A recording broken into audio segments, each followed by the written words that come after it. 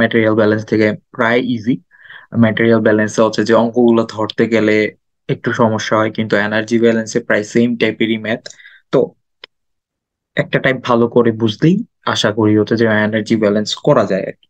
তো energy balance শুরু করার আগে একদম বেসিক থেকে কিছু রুট লেভেলের কথা হচ্ছে যে আলোচনা করব। এই তো আমরা জানি যে কনজারভেশন অফ এনার্জিটা কি। Conservation of energy, conservation of এনার্জিটা কি?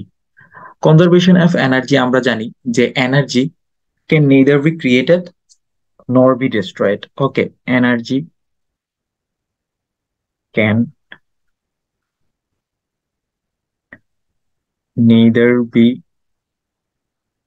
created nor be destroyed.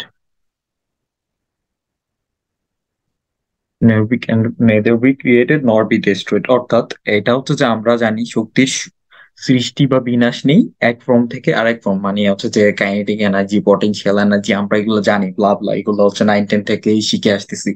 তো আমি যদি একটা সিস্টেম নিই, system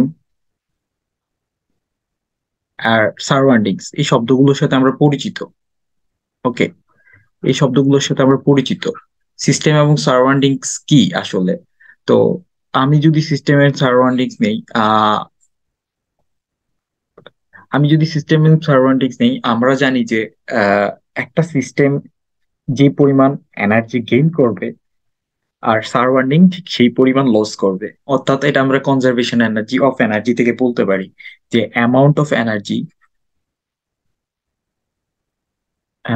of energy gained by a system must be exactly equal to the amount equal to the amount equal to the amount of energy lost by its surroundings.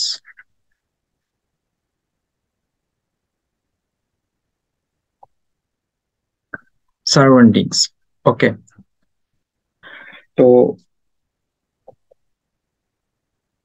তো আমরা জানি কিছু এই কনজারভেশন অফ এনার্জি যে পরে আমরা কিছু আসবো, যে জিনিসটা আলোচনা করবো সেটা হচ্ছে ফর্মস অফ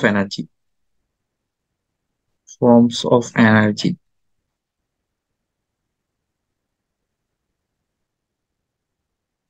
ওকে, যদি এই যে সিস্টেম এবং সারাউন্ডিং এর মধ্যে ট্রান্সফার হয়, সেই ক্ষেত্রে দুইটা জিনিস ট্রান্সফার হইতে পারে। সেটা হচ্ছে যে দুই ধরনের এনার্জি, হোয়েন হোয়েন এনার্জি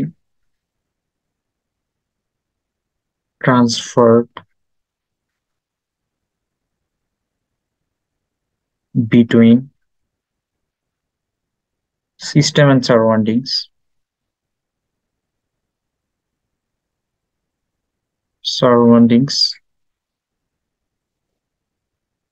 তাহলে আমার দু ধরনের এনার্জি ওয়ার্ক পাবো। একটা হচ্ছে hit and work.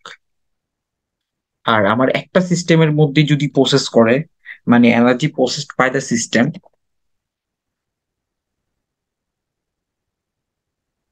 Energy processed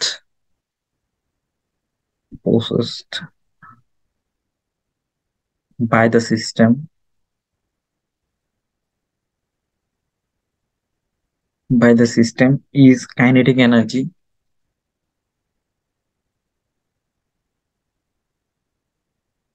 potential energy and internal energy।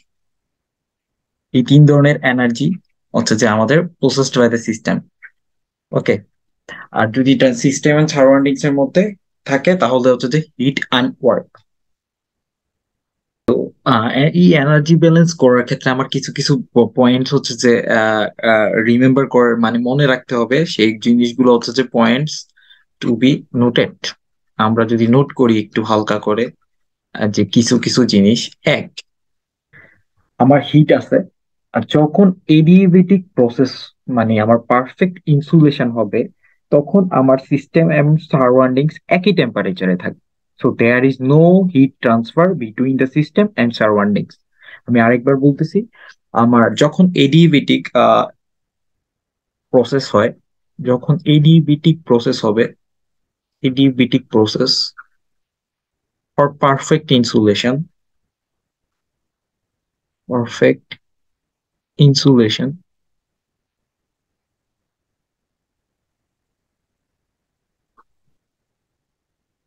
For perfect insulation, তখন আমার সিস্টেম এবং surrounding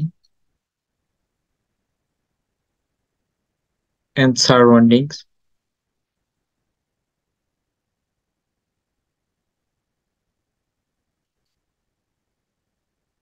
and surroundings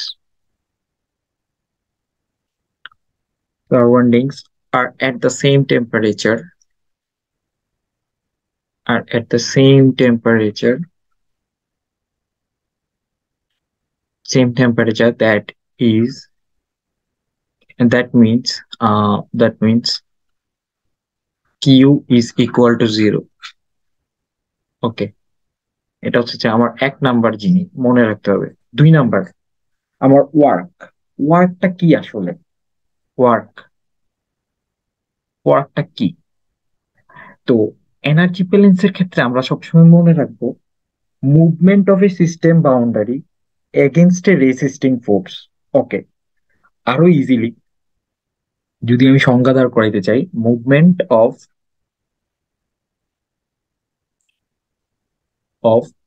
system boundary,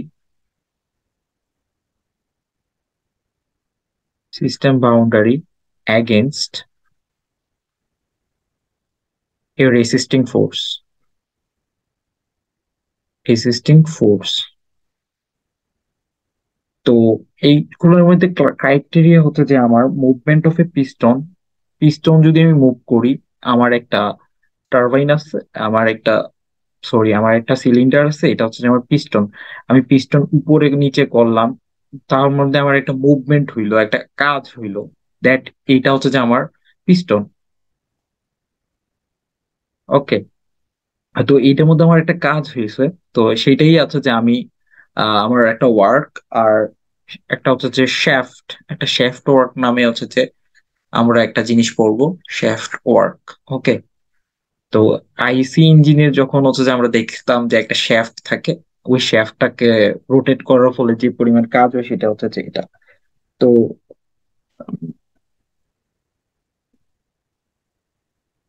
তো আরেকটা জিনিস হচ্ছে যে ইলেকট্রিক্যাল পার্টস, যদি আমি হচ্ছে ইলেকট্রিক্যাল কারেন্ট যদি আমি পাস করি, ইলেকট্রিক্যাল কারেন্টস অর রেডিয়েশন, তখনও কিন্তু আমার ওয়ার্ক হবে, তখনও আমার হচ্ছে যে across the system boundary, system boundary, that means তখন আমার ওয়ার্ক হবে। তাহলে আমার W is equal to zero হবে তখনই যখন আমার কোনো no moving parts or electrical currents or radiation, electrical currents or radiation, আমার এই জিনিসগুলো যখন থাকবে না, তখন আমার ওয়ার্ক হচ্ছে যে শূন্য। ওকে, 3 number, kinetic energy. Kinetic energy জিনিসটা কখন হবে?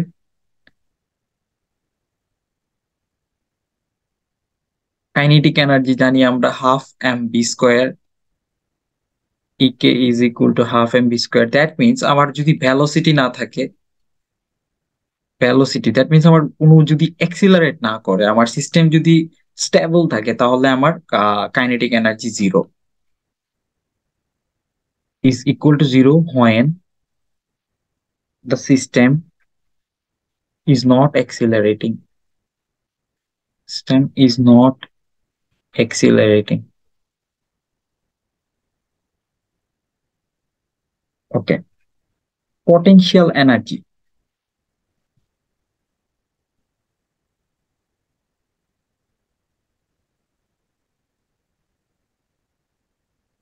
potential energy E P is equal to mgh আমরা জানি।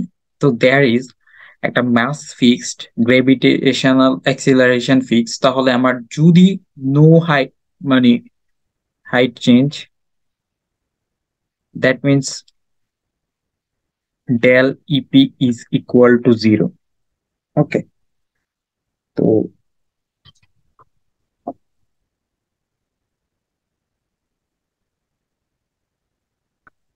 তো ইন্টারনাল এনার্জি আরেকটা বাকি আছে 5 নাম্বার। আমার ইন্টারনাল এনার্জির জন্য, ইন্টারনাল এনার্জি জন্য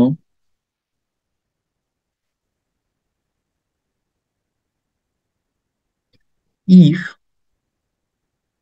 temperature